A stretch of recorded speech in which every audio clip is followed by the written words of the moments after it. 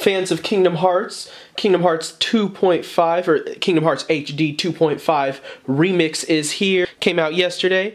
I wanted to do an unboxing because I wanted you to see what was available. If you pre-ordered or if you had a couple extra at your local GameStop, totally worth it. Of course, this is Tyler, aka Blue Mage 492, aka Grand Lethal 16, coming at you with this unboxing.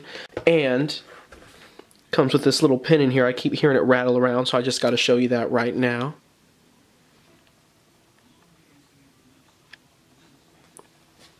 Which I'm probably going to be putting on my backpack. So this is the limited edition version. I picked it up at GameStop. It came out about 2 days ago, so I picked it up right before my pre-order holding of a limited edition had expired. So Square's been doing something new lately, I've noticed. They did this also with Kingdom Hearts and I believe Final Fantasy X and 10 to the limited edition HD remaster.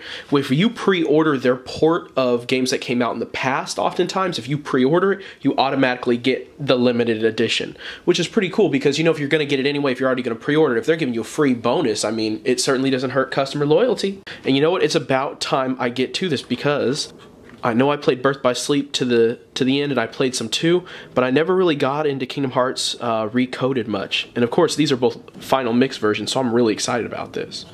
But let's open this up and see what goodies are in store for us today. Let's see if I can get this bad boy out of here. So it has this Sora and Mickey Mouse pin on it. That's coming out. Maybe I'll take it out the plastic just so we get a good view of it. Alright, and they don't want you to lose it. It's got a couple little pins on the back to make sure that it's secured down. And, oh, this is crazy. So Sora's keyblade here, if you can see it. Let me focus in here. Sora's keyblade actually has a little keychain that hangs from the pin.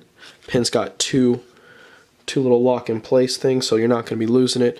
It's a beautiful pin. You know, it's chromed out a bit here. It's quite hard. This is a hard metal. You know, it's painted, it's outlined, everything was done well. This is not a cheap item. I mean, there isn't anything I can say that's wrong with it. It says not for sale. I wouldn't sell mine, that's for sure. I can't imagine why anyone would want to. I mean, this is something I sense power from this. I put this on, I'm going to be hitting all kinds of combos. The Heartless aren't going to have a chance against me. Ain't nobody going to have a chance against me. So yeah, this is the collectible pin. It says, what does it say? The magical saga continues in 3 remastered journeys. Official Disney collectible pin. It says 1.67 inch metal enamel and never released elsewhere. Probably never will be either. You know, Square's pretty cool about that. Or beautiful casing, looking so fresh here. Look at this artwork. Actually, I want to see if you can tell.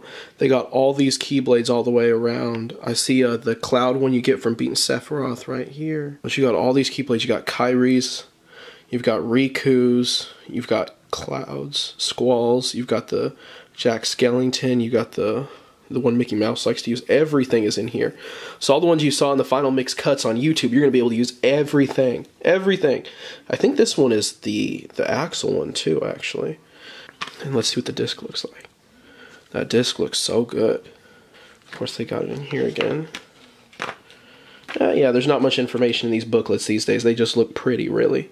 Final mix copies of Kingdom Hearts 2 and of Birth by Sleep. So any bosses that you'd seen those cuts of on YouTube that you hadn't played before, you're going to get your chance to fight them now.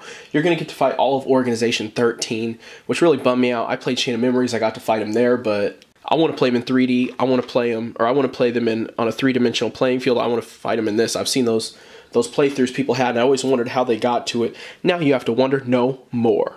It says E10 Plus, so it does work with DualShock. You know, it is HD, of course, only one player. Yeah, this thing looks so good. Dang, I'm going to have to play this in a minute. Alright, so of course, thank you so much for watching. Please like and comment if you have anything you'd like to see in the next unboxing. If you haven't already, subscribe already. Take it easy.